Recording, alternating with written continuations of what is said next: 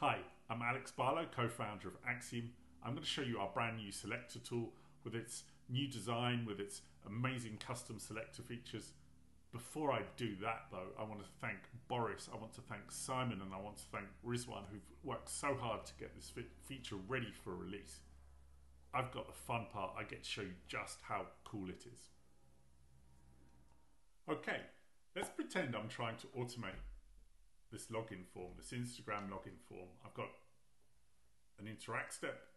I'm just going to go to page and enter the phone, text, password. I'm not going to bother running the bot. I just want to show you setting up the click element step using the new Single Selector tool. So naturally I'd come to a point when I need to click on the login button. Let me show you the different ways I could approach that. So first of all, I can do it the really easy way. I can just press select, click on the button, boom, it's set up. Now, could press confirm and Axiom will do the click on page now, but I don't want that to happen, so I'm going to press cancel. So I've made the selection there. 9 times out of 10, that is going to work for you, but occasionally you're going to find, because of websites all different, pages change, elements move around, you might have an issue with the bot not clicking the button. How can you troubleshoot that? Well, that's why we've built these new custom selector features that I'm going to show you now, because it will help you unstick yourself or unblock when you can't click on a button. I'm going to press select. Now, I could try first of all just reselecting, but I'm going to dive straight in and click on this brand new button here, custom. Shuffle myself up and you're going to see we've got this brand new bit of UI. It's incredible. The power in here is amazing. I'm going to show you some neat tricks that will get you over many humps and help you with your browser automation. So first of all, on the left we've got the selector editor here. This is pretty cool because I can just dive in and test my selectors out. Now if you're familiar with CSS selectors, you're going to love this tool. If you're a beginner, you're going to love this tool because it allows you to experiment with CSS selectors on the page. You get feedback because the element, once it's found, will change color to orange. So it really allows you to dive in there, open the Chrome tools to inspect the page and look for classes yourself to help you with your building your bots.